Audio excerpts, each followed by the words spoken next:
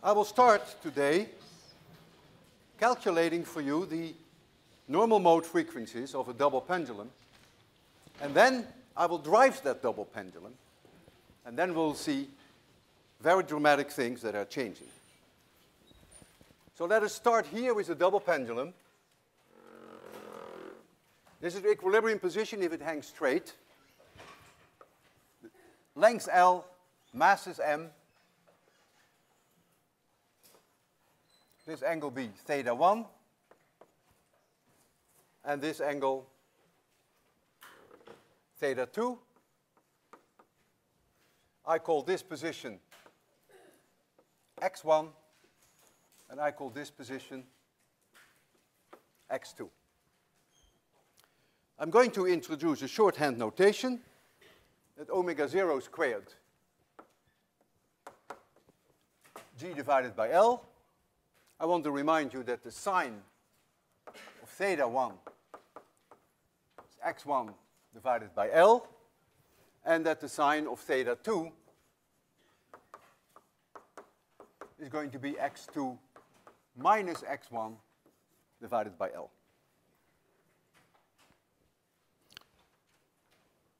For small angular approximation, we do know the tensions. Here we have a tension which I will call T2. There is here, of course, mg. So there is also a tension T2 here. Action equals minus reaction. And then there is here the tension T1, and here is mg. Those are the only forces on these objects. At small angles, I do know that, that T1 must be approximately 2 mg, because it's carrying both loads, so to speak. And we know that T2 is very close to mg. And we're going to use that in our approximation. So let me first start with the bottom one that has only two forces on it, so that may be the easiest. M2 x2 double dot. And so the only force that is driving it back to equilibrium in the small angle approximation is then the horizontal component of the T2. So that equals minus T2 times the sine of theta 2. And for that I can write minus mg divided by L times theta 2, x2 minus x1.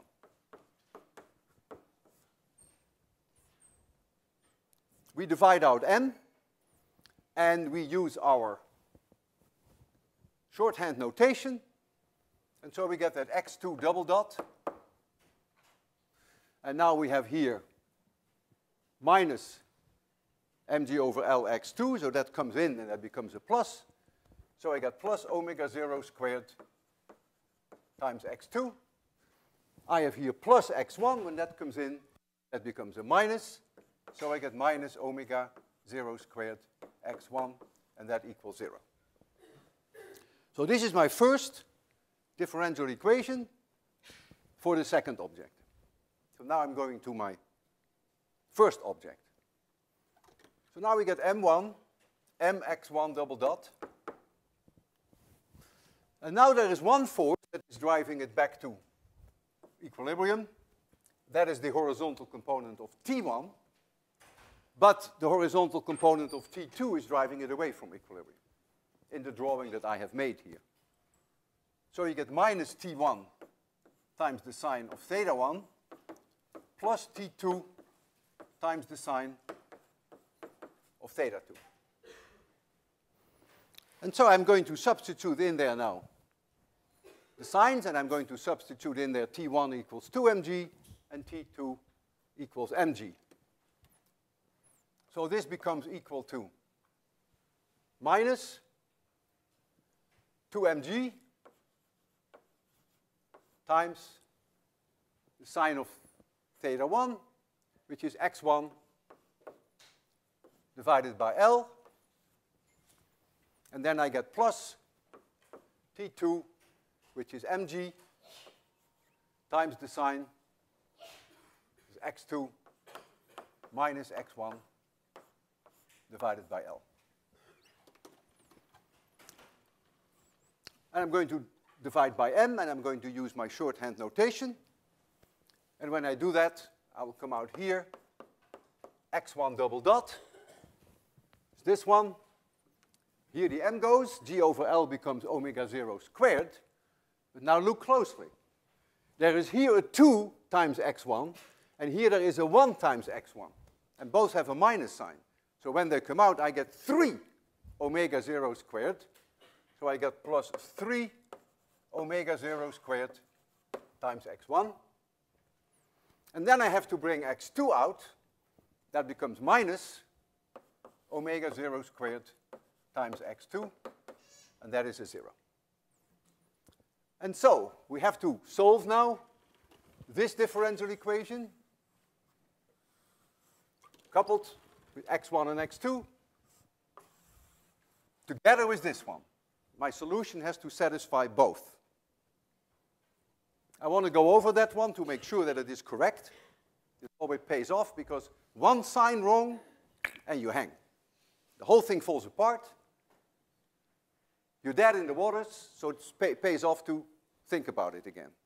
So we have the x2 double dot. I can live with that. Plus omega 0 squared x2. That has the right smell for me. Minus omega 0 squared x1. I can live with that differential equation. I go to this one. Of course, the 3 is well known in a system like this, that you get to 3. I have an x1 double dot plus 3 omega 0 squared x1. I think we are in good shape. And so now we're going to put in our trial solutions. x1 is c1 times cosine omega t, and x2 is c2 times cosine omega t. And we're going to search for the frequencies. So this omega, we have to solve for this omega. This is not a given. Since we're looking for normal mode solutions, these two omegas must be the same. Cannot write down omega 1 and omega 2. And I don't have to worry about any phase angles because since we have no damping, either they're in phase or they're 180 degrees out of phase, and 180 degrees out of phase simply means a minus sign. So that's the great thing about this. The signs will take care then of the possible phase angles. So now we're going to substitute this solution in these two differential equations, and I'm going to write it down in a form that I put the C1s to the left and the C2s to the right. And so I'm first going to this one, that is my object number 1. I take the second derivative, so I get C1 times minus omega squared, because the second derivative here gives me a minus omega squared. I ditch the cosine omega t terms because I'm going to have a cosine omega t everywhere. So I'm not going to write down the cosine omega t. I have here plus 3 omega 0 squared times C1. I have here minus omega 0 squared times C2, and that is 0. Notice I put the C1s here and the C2 there. I'm going to the other equation. I'm going to put the C1 on the left. So we get minus omega 0 squared times C1. That's the term you have here. And then we have plus C2 times omega 0 squared minus omega squared. And this minus omega squared comes from the second derivative of this one. Second derivative of this one minus omega squared. Right? You get omega squared comes out, and then the cosine goes to a sign that gives you the minus sign. So now we have here two equations with 3 unknowns. That is typical for normal mode solutions of a system with 2 oscillations. We don't know C1, we don't know C2, and we do not know omega. And so we remember from last time that you can always solve for the ratio C1 over C2, and you can solve for omega. You can only find C1 if you also know the initial conditions, which I have not given. Instead of solving it the high school way that I did last week, the simple way, the fast way. I'm going to do it now using Kramer's rule. And the reason why I want to do this once, even though in this case it really is not necessary, when you have 3 coupled oscillators, or 4, there is just no way that the high school method will do it for you, and you have to have a more general approach. I've sent this to you by email, all of you, and I also assume that you have worked on this a little bit since I requested that you would prepare for that. So,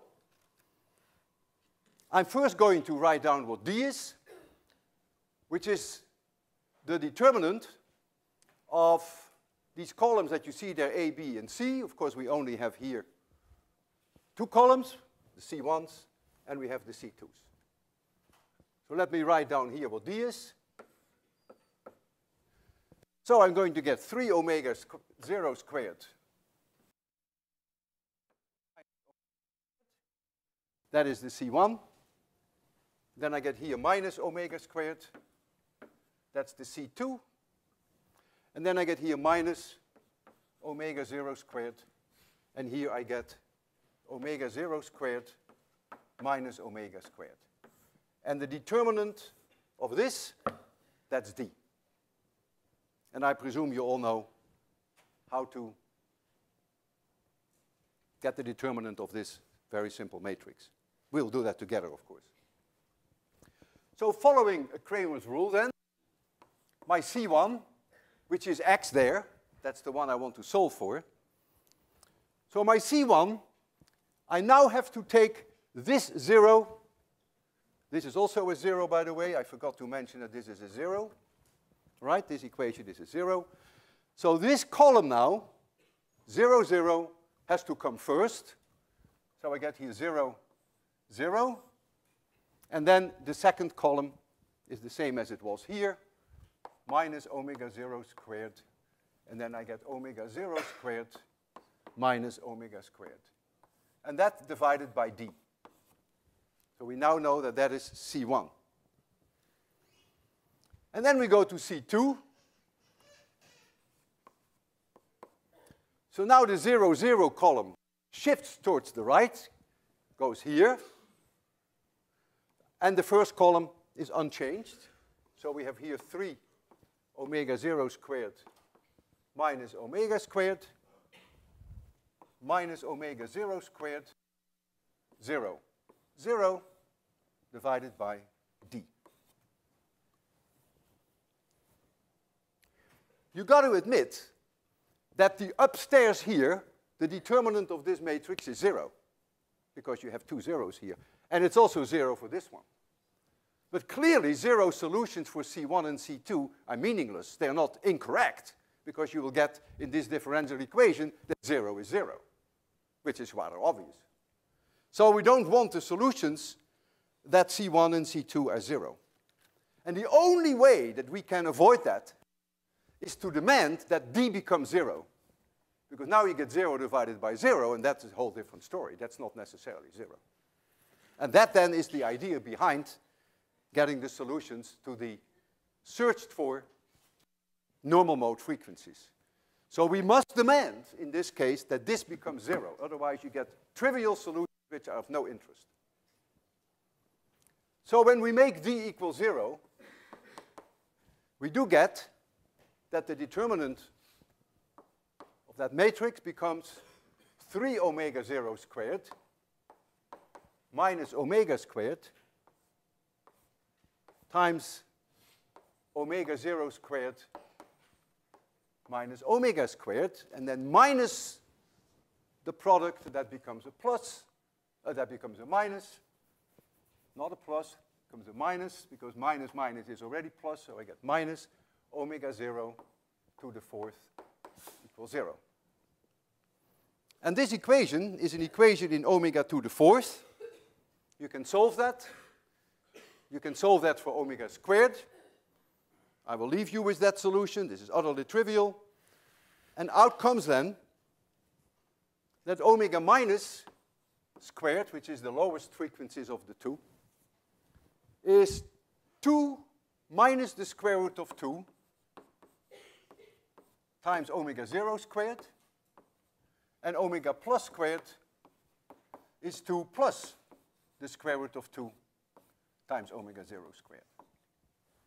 So this step for you will take you no more than maybe half a minute. But be careful, because you can easily slip up, of course. So we now have a solution that omega minus is approximately, if I calculate the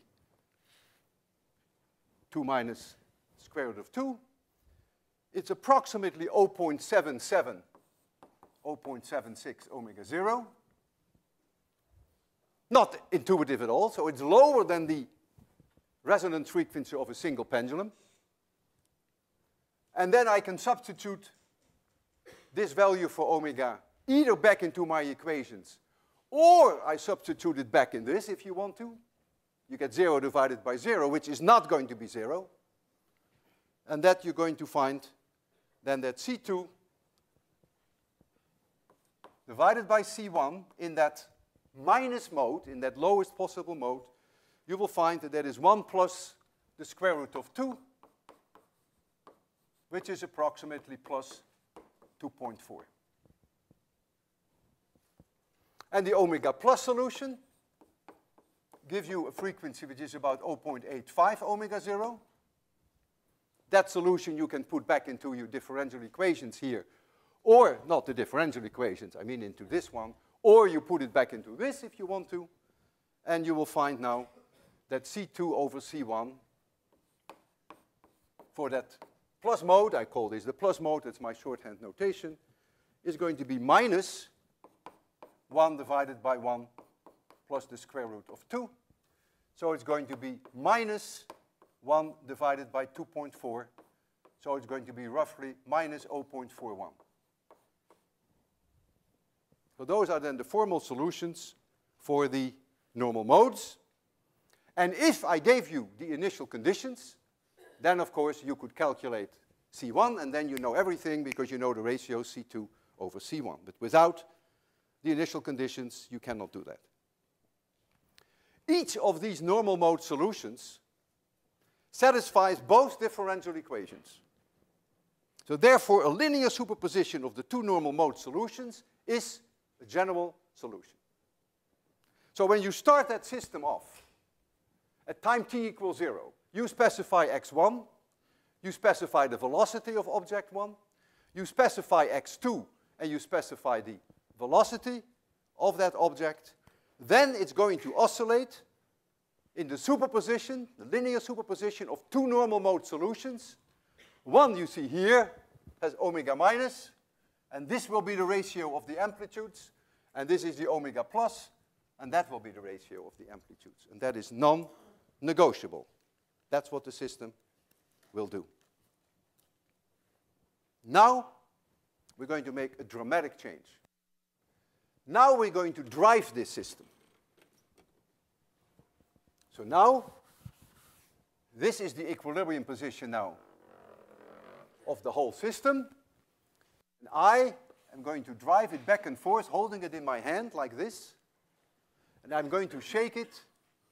I call the position of my hand eta equals eta 0 times the cosine omega t. So eta 0 is the amplitude of my motion of my hand. That is what I'm going to do.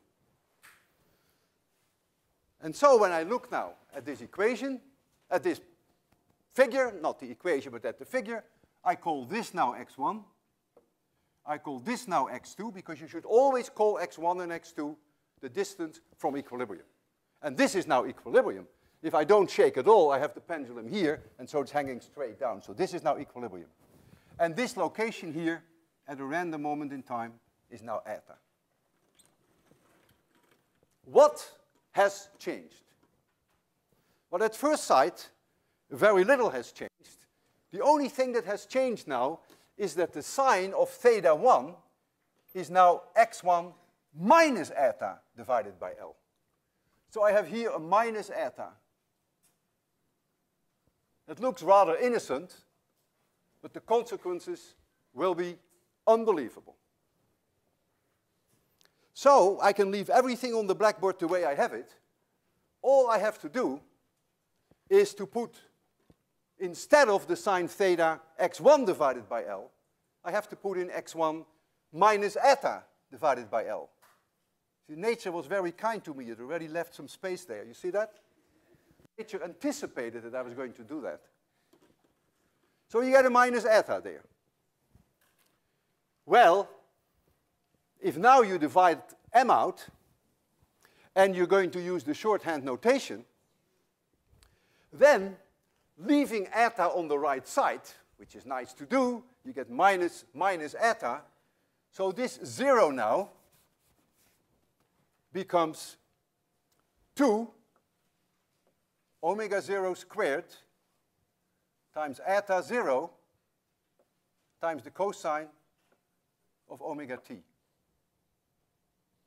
It becomes 2 omega 0 squared times eta. You see, 2. So it is no longer a 0.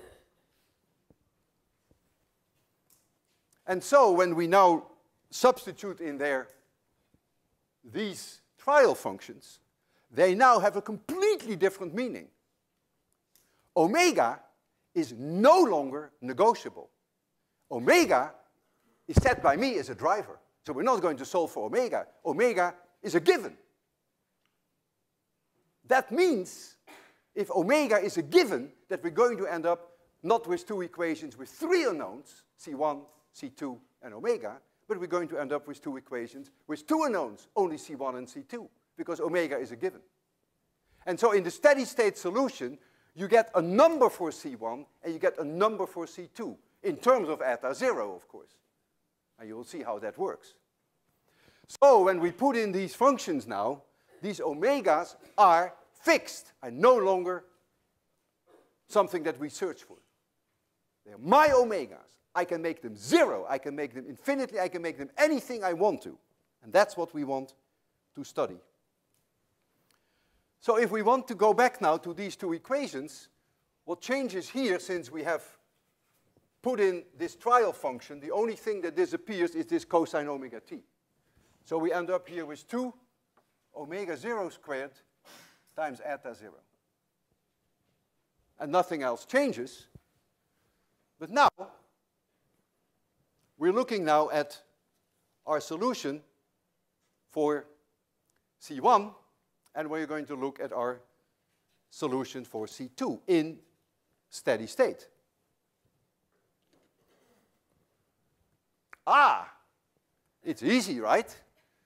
We apply Cramer's rule, and the only thing that changes is this one, which has to be replaced by this, 2 omega 0 squared times eta 0. Eta 0, remember, is the amplitude of my hand. Eta is the displacement of my hand at any moment in time. Eta 0 is the amplitude. And so here, we get then also 2 omega 0 squared times eta 0. And so now, we can solve for C1 and C2. We get an answer. Not just a ratio only, we get an answer.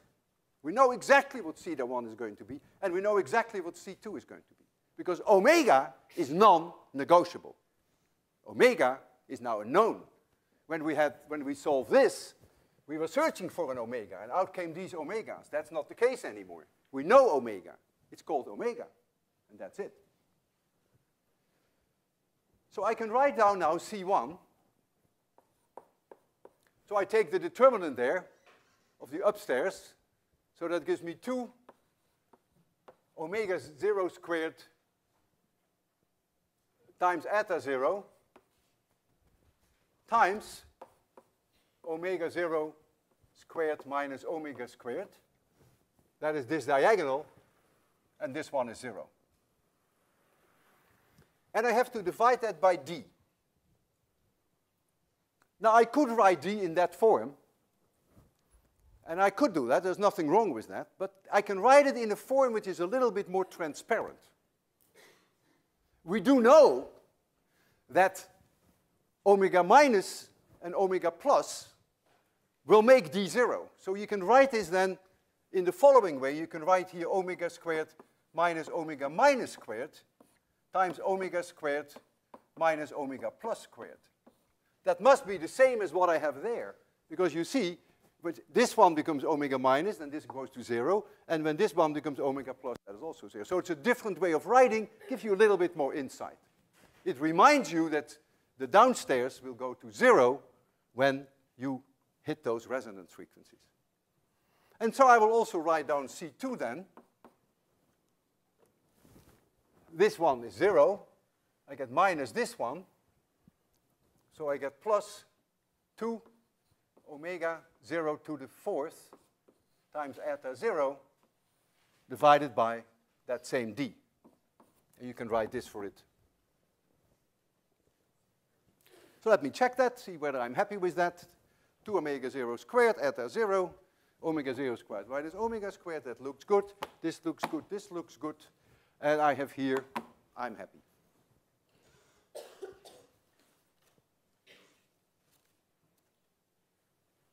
Our task now is not to look at these equations, but to see through them.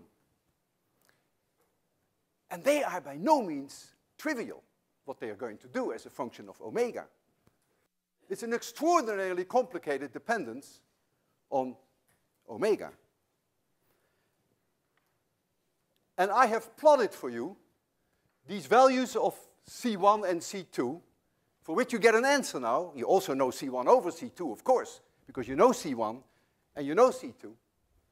And I'm going to show you this as a function of omega, and then we will try to digest that together. And this plot, like the other plots that I will show you later today, will be on the 803 website. They will be part of lecture notes. So you have to click on lecture notes, and then you will see these plots. This is the first one, which is the double pendulum. What is plotted here horizontally is omega divided by omega 0. So that's the omega 0 that we mentioned there. And so you see the first resonance here is about at 0.76 omega 0, and the second resonance here is at that 1.85 omega 0. And what we plot here is the amplitude C divided by eta 0. Because obviously, if you make eta 0 larger, you expect that has an effect on the C's, of course. You know, if you drive it with a larger amplitude, of course, the object will also respond accordingly. And so therefore, we have it as a function of eta 0. You see the eta 0 here? C1 is linearly proportional with eta 0. C2 is linearly proportional to eta 0. That's no surprise, of course. So we divide it by eta 0. When we plot it upstairs, it means that the amplitude is in phase with the driver. That's the way we have written it. And if it is below the 0 line, it means that the amplitude of the object is out of phase with the driver. But that's all it means. That's the sign convention. So let us now look at this and try to digest it and use to some degree our intuition and see whether that agrees with our intuition. And let us start when omega goes to 0. And don't look now at the solutions. If omega is 0, I have a double pendulum in my hand, and I'm going to move it to the left, and 25 years from now I'm going to go back and I move it to the right again. So the pendulum is always straight, and it is clear that C1 and C2 both must be eta 0. And you better believe it, that if you substitute in there omega 0, that's what you will find. So C1 must be C2 and must be eta 0, and it must even be plus eta 0. It must be in phase with the driver. And you see that, not the ratio, which is C divided by eta 0, that is a ratio, that is plotted at +1. And so both are in phase with the driver. So that's a trivial result. It means that the pendulum, which is here, 25 years from now, is here. That's omega 0, almost 0. So notice that we now know the ratio C2 over C1, which is +1. C1, the ratio C1 over C2 or C2 over C1 are now entirely dictated by this. Nothing to do with normal modes anymore. So don't be surprised that C1 over C2 is now +1. Now look what happens. I'm going to increase my omega. And what you see is that the red curve, which is the second object, it's the lowest one of the two, is going to have a larger amplitude than the top one. You see, it already begins to grow very rapidly. And when you reach resonance, the ratio is going to be +2.4, of course. That's obvious. Now, at resonance, you get an infinite amplitude for each. That, of course, is nonsense. That has physically no meaning. So you shouldn't really think of it as going to infinity. For one thing, if C1 became infinity, that means if this point here ends up there in the hole, it's hard to argue that it's a small angle, right? So in any case, the solution wouldn't even hold, apart from the fact, of course, there's always some damping, and so we never go completely off scale, so to speak. However, you will see that when you drive this system, the double pendulum, and you approach resonance, that you will very quickly see that the ratio of the amplitude of the second one over the top one will grow, will become 1.5, will become 2, and then in the limiting case, you will get the +2.4. So as omega goes up, you're going to see that C2 over C1 is going to be larger than 1. Right there, it is 1. And then ultimately, it will reach that 2.4, but that is that extreme case of resonance. And when you look at the motion of the pendulum, if you drive it somewhere here, notice that they are both in phase with the driver, and C2 is larger than C1. So what you will see is, this is C1, and then this is C2. And so C2 is larger than C1, and they are in phase with the driver. And so when they return, you will see the pendulum like this. So that's the sweeping that you will see.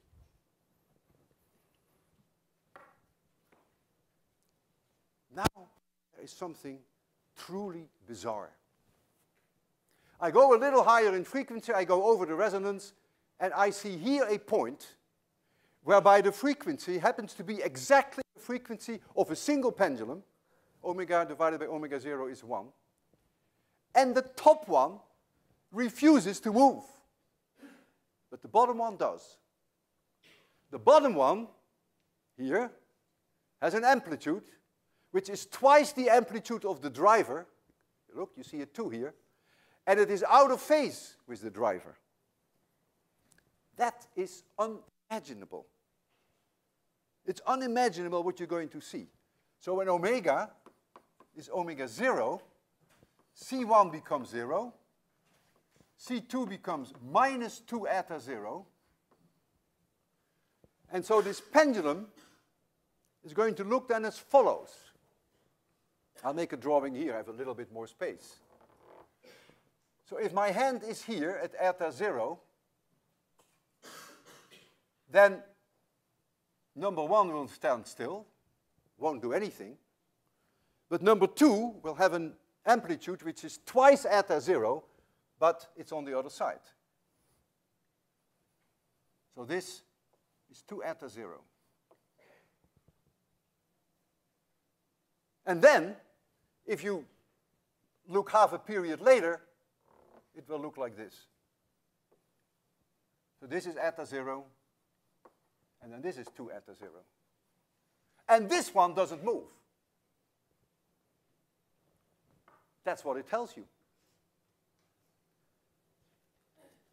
How on earth can the lower pendulum oscillate if the upper one stands still? I want you to think about that. I'm still having sleepless nights about it. And so maybe you will have some too. And if you have some clever ideas, come to see me. But the logical consequence of what we did is that this one will stand still and the other one will still oscillate. and be driven by my hand. I have to keep moving this, otherwise this will go to pieces. I must keep doing this all the time at that frequency, which is exactly the resonance frequency of a single pendulum. It is that omega 0. I must keep doing this, and this one does nothing, and this one has double the swing of this and is out of phase. If then you go even higher, then you will see that the two objects will go out of phase. The upper one will be in phase with the driver, and the lower one will be out of phase with the driver, and then you hit that second resonance when things will get out of hand, and you get that ratio minus 0.42 back, of course. I will want to demonstrate to you this situation here and this situation to see whether they make sense. And so now I'm going to use a double pendulum and drive it with my own frequency, which I determine. I'm the boss. I determine omega, not looking for normal mode solutions. I determine omega. And I'm going to first drive it with omega 0, because omega is about 0.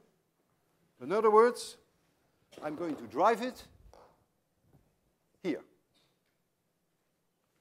And what you're going to see is, of course, fantastic. Absolutely fantastic. It's hanging straight down now, and I'm moving it over a distance of 1 foot. So eta 0 is 1 foot, and C1 is 1 foot, and C2 is 1 foot, and they're in phase with the driver. Physics works. If I go a little higher up here, so I go somewhere here, approaching resonance, then you will see that C2 becomes larger than C1. This is C2 and this is C1. And you get to see a picture which is very much like this. And I'll try that.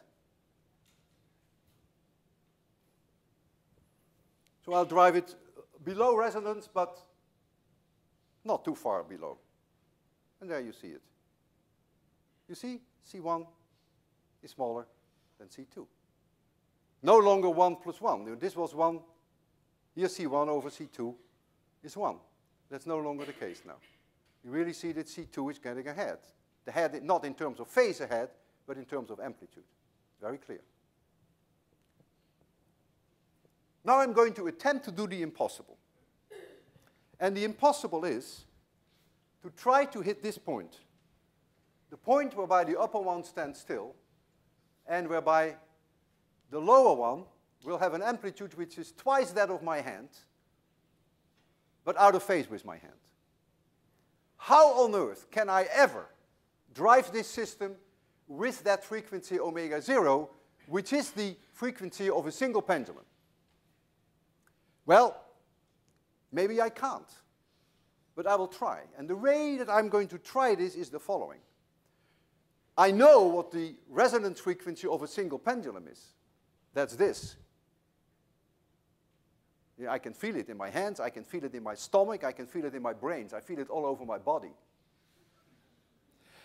I can burn this frequency into my chips here, and then I can close my eyes while you are looking and generate that frequency, which was burned here, and drive the system as a double pendulum. If I succeed, you will see the upper one stand still, and the bottom one will have twice the amplitude of my hands.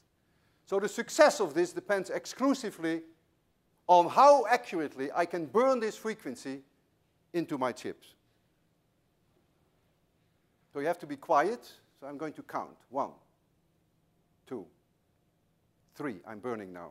1, 2, 3, 4. 1, 2, 3, 4. I'm closing my eyes. 1, 2, 3, 4. 1, 2, 3, 4. 1, 2, 3, 4. 1, 2, 3, 4, 1. You're not saying anything! Didn't you see this one standing still? Did you see it? Did you also see that the other one had twice the amplitude of my hand and out of phase with my hand? You didn't see that, right? Admit it, you didn't see it. Because you were not looking for it. Especially for you, I'll do it again. So you really have to see, number one, that this one will practically stand still. Number two, that this one has double the amplitude of my hand, but out of phase. The decay time of burning is only 1 minute, so I have to burn in again. 1, 2, 3, 4, 5. 1, 2, 3, 4, 5. 1. Ooh, ooh. Yeah, these things happen, and you have to start all over with the burning. There we go. 1, 2, 3, 4, 5. 1, 2, 3, 4, 5. 1, 2, 3, 4, 5. 1, 2, 3. Are you seeing it? Yes. All right.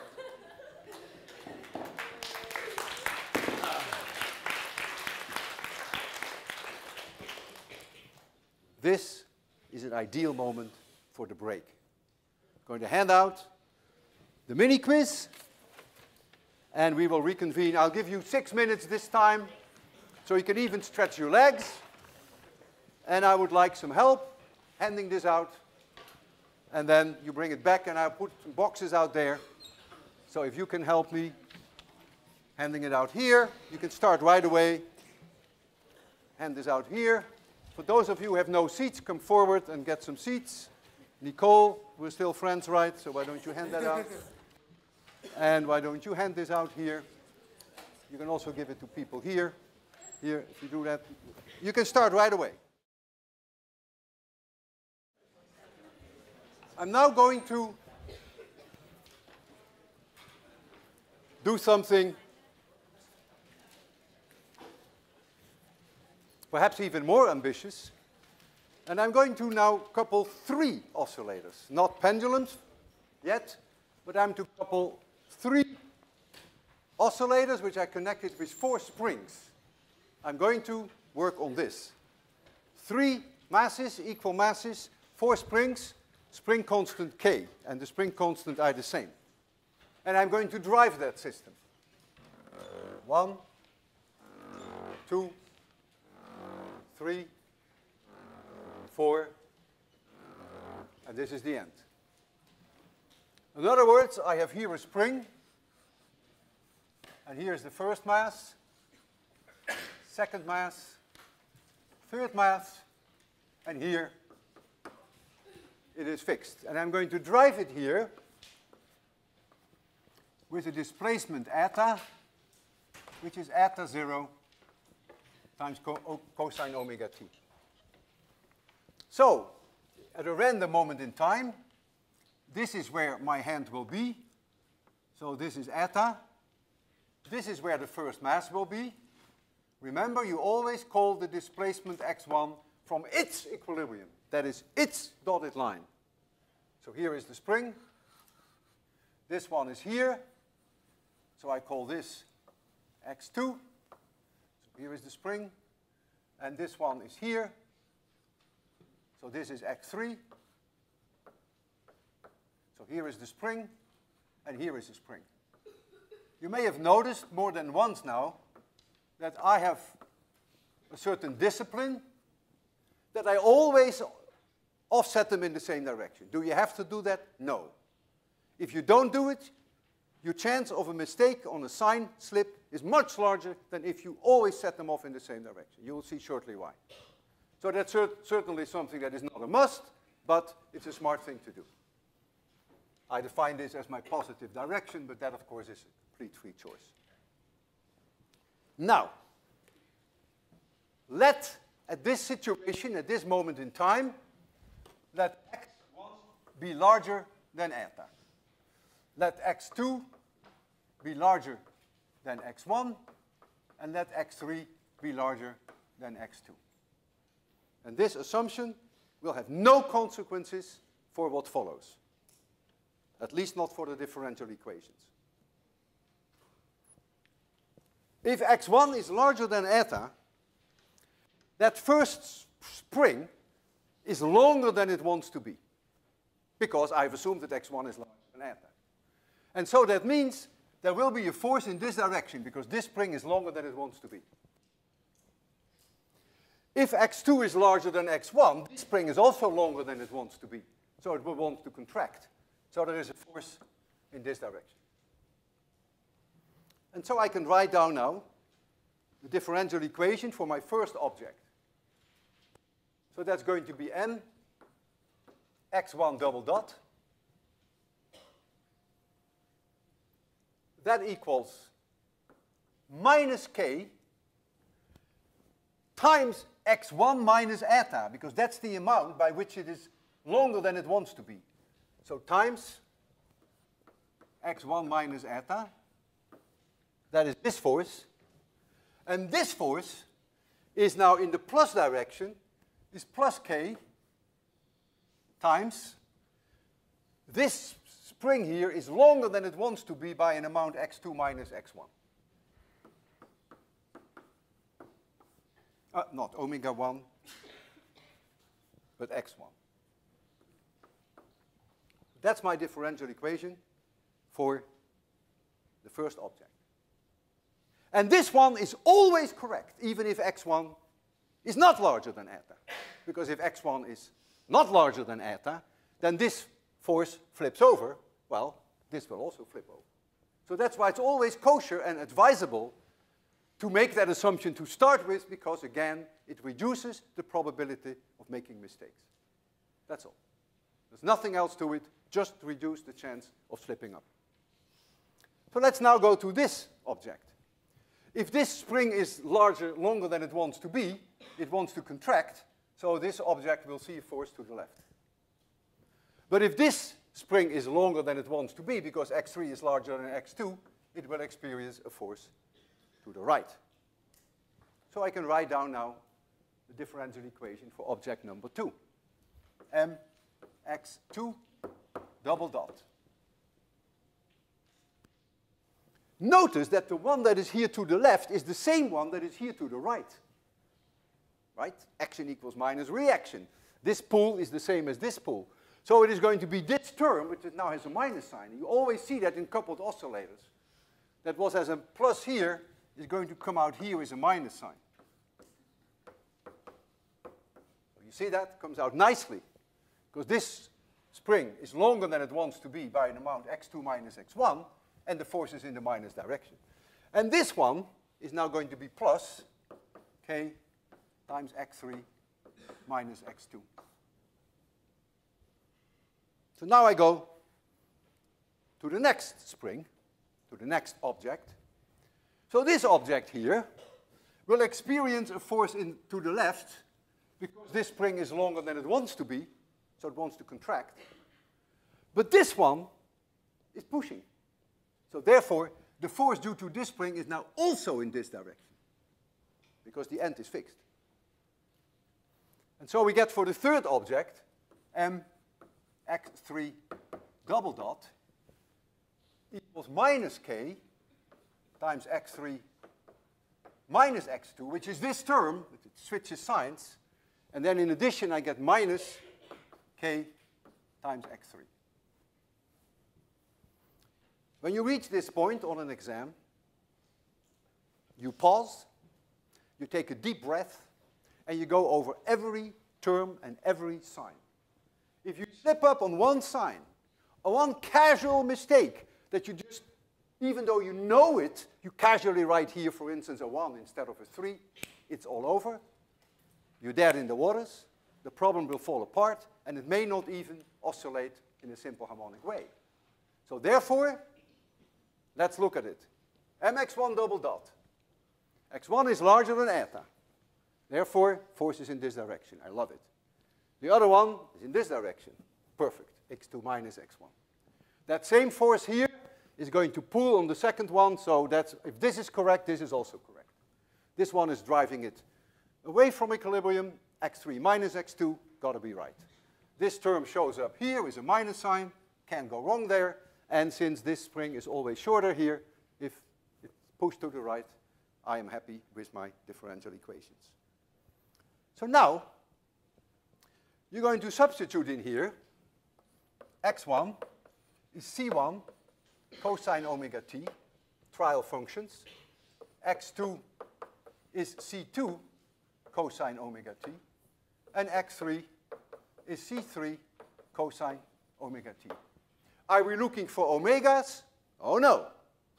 Oh no. Omega is given by me. I'm telling you what omega is. You're not going to negotiate that with me. We're only solving for C1, C2, and C3. And in the steady state, you will be able to do that because omega is non-negotiable. You're going to get 3 equations with 3 unknowns, C1, C2, C3.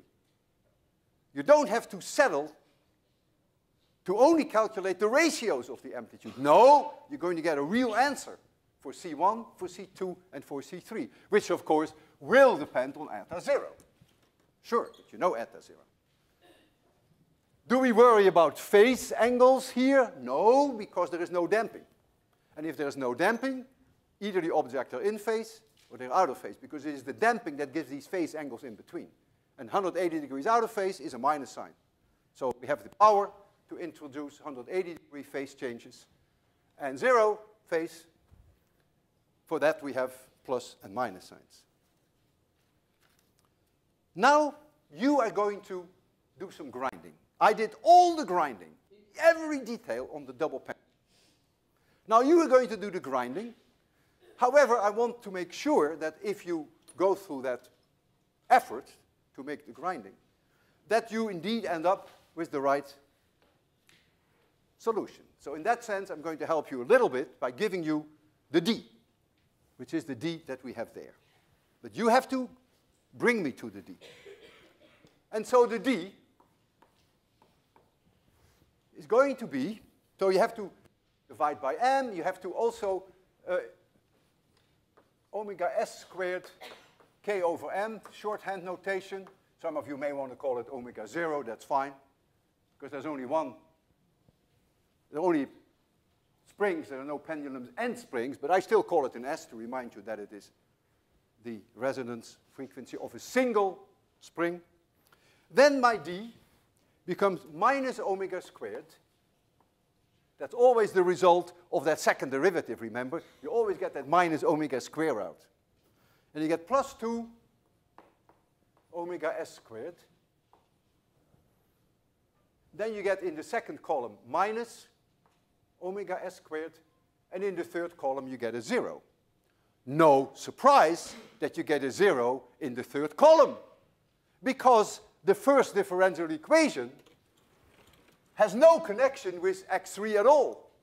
And so you never see anything in the third column that will be a 0. But if you look at the second differential equation, that has an x1, an x2, and an x3 in it. So now you don't see zeros. And so what you're going to see is minus omega s squared. That's going to be the C1 term. And then you get here minus omega squared. I think it is plus 2 omega s squared. And your last column is going to be minus omega s squared. Now the third differential equation, there is no x1. Therefore, that is a 0 here. And then you get minus omega s squared. And then here you get minus omega squared plus 2 omega s squared. And you have to take the determinant of this matrix. That is D. Let me check it to make sure that I didn't slip up with a minus sign, so when you get home, that you don't wonder why didn't you get that result. And I think that looks good to me. Remember, all those omega squares always come from those second derivatives. Because you have to take the second derivative of cosine omega t, that always brings out the minus omega squared. So no surprise that this is a minus, that this is a minus, and that that is a minus. So now we want to know what C1 is.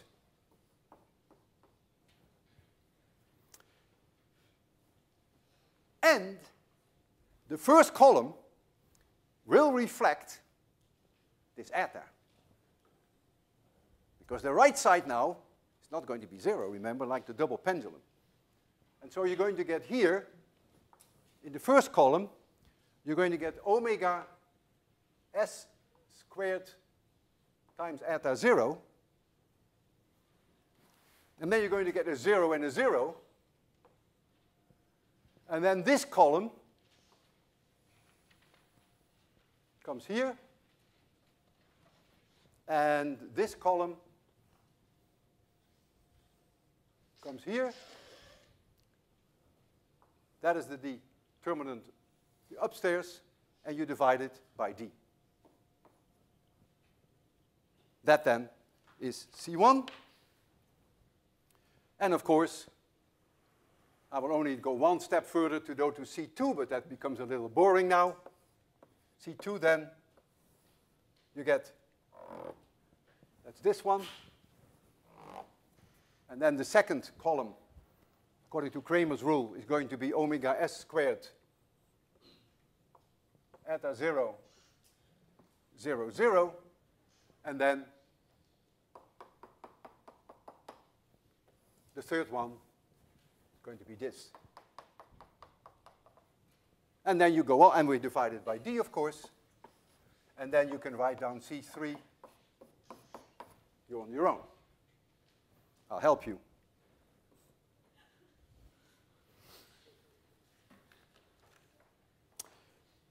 So when you do this, you could, if you wanted to, first solve for the, what we call the resonance frequencies. The resonance frequencies are the ones which are the normal mode frequencies. That's a resonance. And so you may want to put in d equals 0. So you made that determinant equal 0, which gives you then the 3 resonance frequencies, which earlier we would have called normal modes in case we are not driving. And so for those of you who work this out, the lowest frequency, resonance frequency, which was the normal mode, is 2 minus the square root of 2 times omega s squared.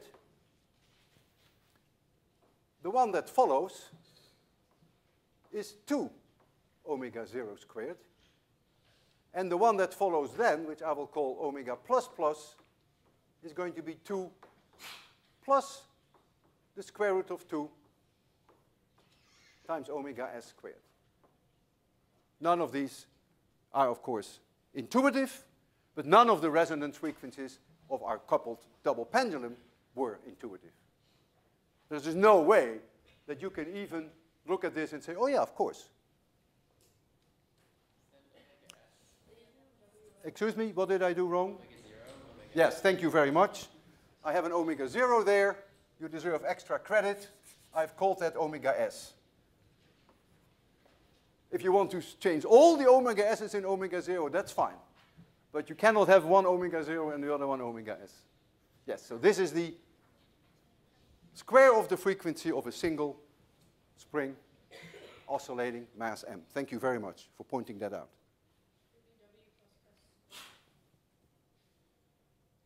Ah, boy, you also deserve extra credit. I really set you up for this, didn't I? I wanted 2 people to get some extra credit. You deserve one. Come and see me later. And who was the other one? You did one. Thank you. Yeah, there's a square here. There are more people than one who claim this one. All right, thank you very much. Okay, so now, for any given value of omega, you find 3 answers. You get C1, you get C2, and you get C3 in the steady state solution. Of course, you get infinite amplitudes, which is physically meaningless, so you've got to stay away in your solutions from the infinities.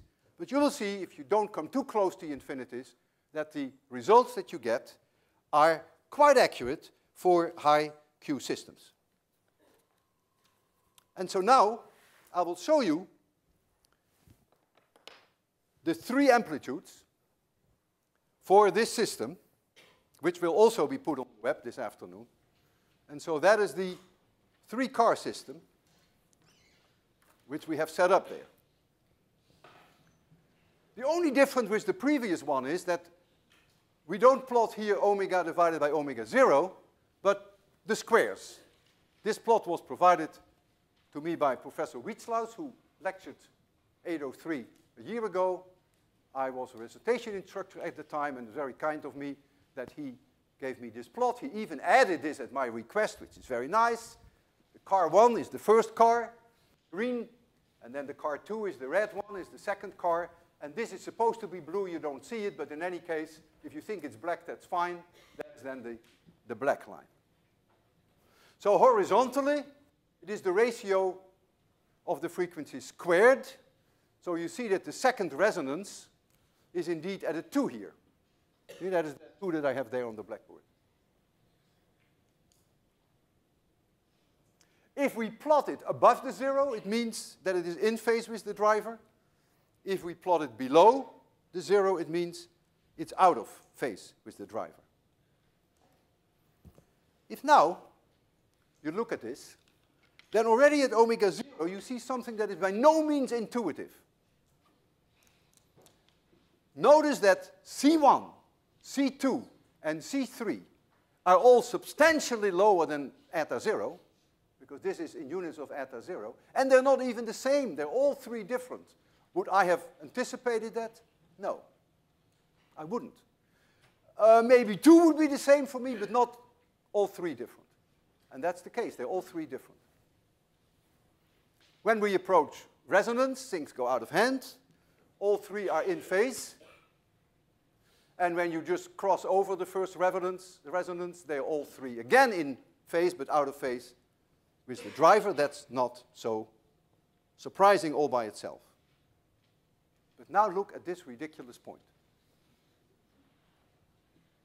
If I drive that system with the resonance frequency of the individual spring with 1 mass on it, because remember, if this squared is 1, then omega divided by omega 0 is also 1. So that's exactly the square root of k over m. Then this one will stand still, and these 2 have roughly the same amplitude. You could sort of eyeball it here. It looks like it almost crosses over there, and it's about minus eta 0, because it's about minus 1. So let me write that on the blackboard. That's a quite bizarre situation. So at that one frequency, so omega equals the square root of k over m, I get C1 equals 0, and my C2 is about C3, maybe even exactly C3. I never check that, and that is roughly minus eta 1, eta 0. You can just see that there. So it means that this car will stand still. It's closest to the driver. These 2 are in phase with each other, have the same amplitude, but they're out of phase with the driver. Crazy. Gotta be wrong, right? I mean, how on earth can this one stand still and these happily go hand in hand and go? It can't be right. But I will demonstrate to you that it is right, at least to a high degree of accuracy.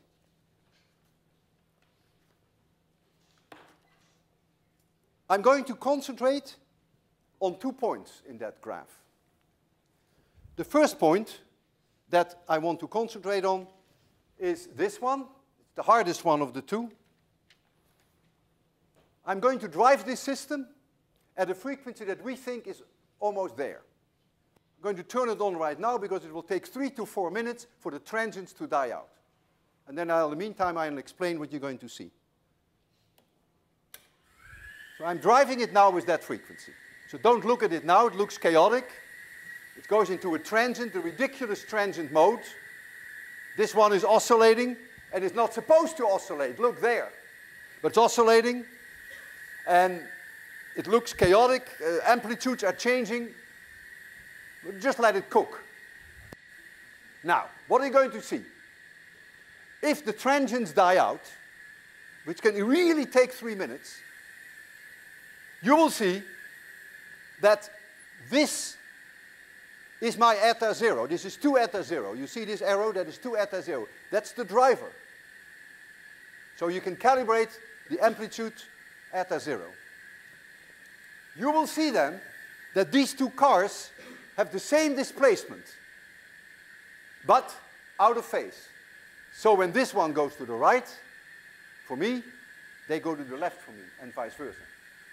They have an amplitude which is very closely the same, and this one going to stand still. What you're going to see is not something truly spectacular, but it's extremely subtle. You have never seen it before, and I don't think this has ever been demonstrated in any lecture hall. It's extremely subtle. First of all, to have the patience to wait 4 minutes for this to happen, number one.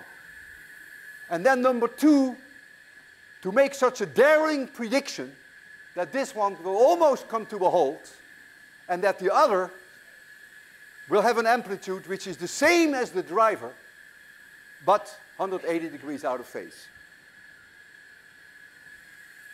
So be patient, and it will pay off. Don't fall asleep now. But let's look at this middle one to see whether its amplitude is becoming constant. As long as the amplitudes are not constant, there are still transients. Well, these two are already going hand in hand. You see that? And I would say very much with the same amplitude. And look at this.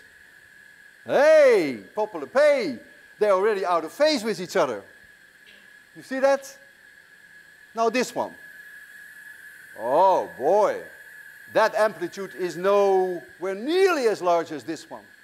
And yet when we started it, it was even larger than this one because of the transient phenomenon. Look at this one. It's almost standing still already. Can we find that precise frequency? No. We have to set the dial somehow. We do the best we can. I think it's fantastic. It's blowing my mind. I can't believe it. Physics is working. This one is factually standing still. If I had to estimate this amplitude, I would say maybe 1/10 of eta 0. And these, you can mark, you see the marks here, this one is really eta 0. For those of you who see these marks, that is the same as this. It's really eta 0. And boy, they go hand in hand. Aren't you thrilled?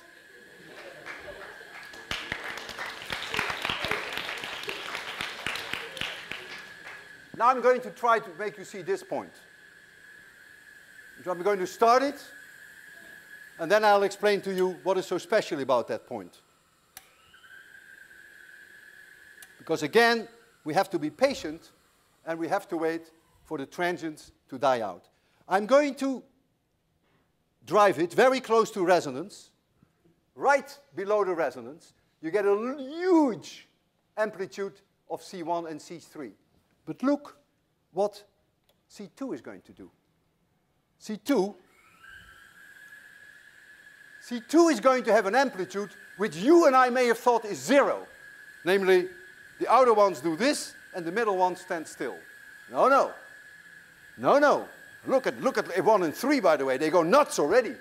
You see, that is this is 1 and this is 3. Ah, now you see the transient phenomenon. And now it's picking up again. So we have to be patient. But there's something very special about this C2. Why is this C2 not 0, which is what you would expect? You would expect that the outer two go like this, and the middle one would just stand still. That's one answer. Yes, of course. But isn't it so that this must be 0?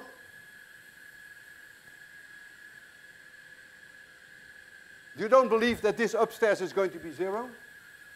Just say you don't believe it. It is 0. Why now, even though the upstairs is 0, why do we get an amplitude which is half eta 0, but with a minus sign? Because we get 0 divided by 0.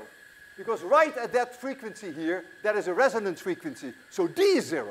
So you get an amazing coincidence that the upstairs is 0, the downstairs is 0, but that's what we have 1801 for. The ratio is not 0. The ratio is minus 1/2 eta 0. And that's what you see. It's minus 1/2 eta 0. Now look. 1 and 3 are happy. They oscillate happily, out of phase with each other. Number 1 has to be in phase with the driver. It's doing that. Number 3, out of phase with the driver. It's doing that. And look at the middle one. The middle one, for those of you who can see, the arrows are given, is eta 0 to eta 0. It's right half of it. Just walk up to it and you can see. It's amazing, this. We hit that right on the nose. The reason why this is easy is, look, my omega doesn't have to be precisely here. Even if it's a little bit to the left, I'm still okay. That amplitude of number 2 is not changing very much. You see that? This is so nicely horizontal. So this for me was a piece of cake. This was hard. Piece of cake. So you see it there.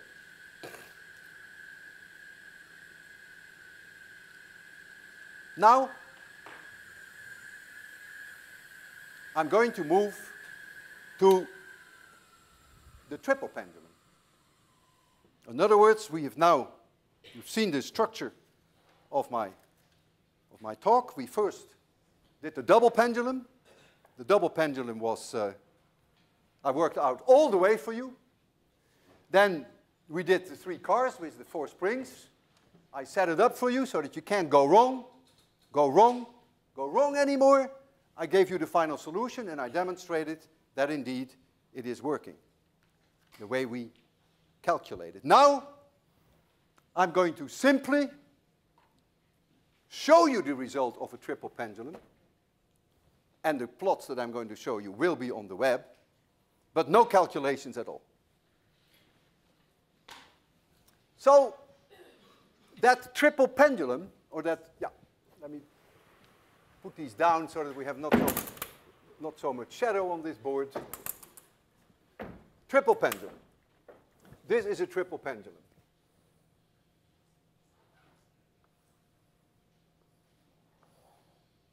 And we're going to drive it here. Eta equals eta 0 times the cosine of omega t. The top one is going to be green. The middle one is going to be red. And the bottom one is going to be blue, even though it may look black there. I'll make it blue. That is the color code that we have on our plot, which will be put on the web this afternoon. So here it comes. There it is.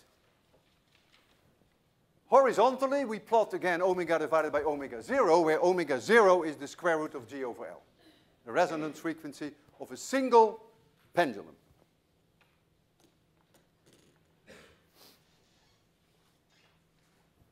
And vertically, we do the same thing. We plot C divided by eta 0.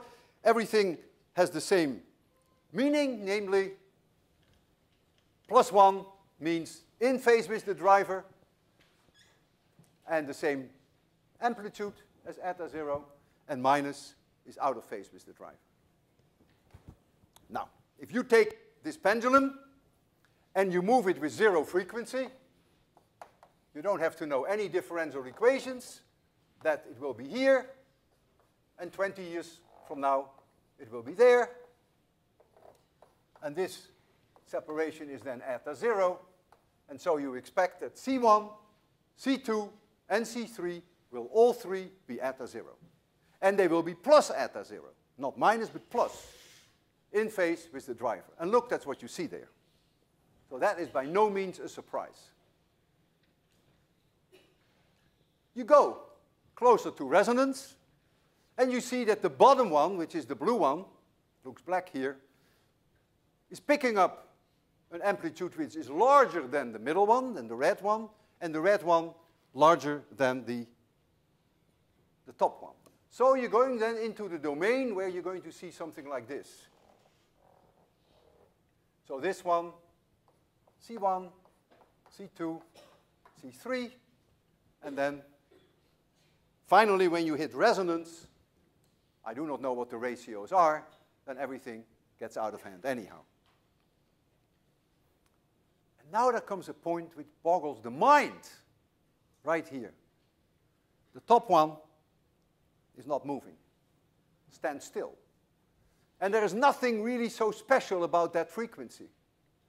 That frequency for which the top one stands still, so C1 goes to 0, that omega, if I try to eyeball it, I would say it's about 0.7577, 0.77 times omega 0.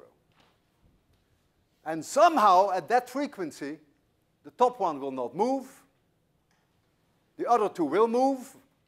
They have an amplitude which is not stunning. It's nothing to write your mother about. But it is about eta 0. It is a minus sign, so it's out of phase with the driver. And this one is a little more bizarre. Could I demonstrate this? No way on earth can I generate 0.77 times omega 0. I can burn into my chip omega 0, as I did. But I cannot do 0.77. There's no way. So forget it. I have to disappoint you. But now comes the good news. Look at this point here. That is a point where the middle one will stand still. And that is truly amazing. The middle one stands still.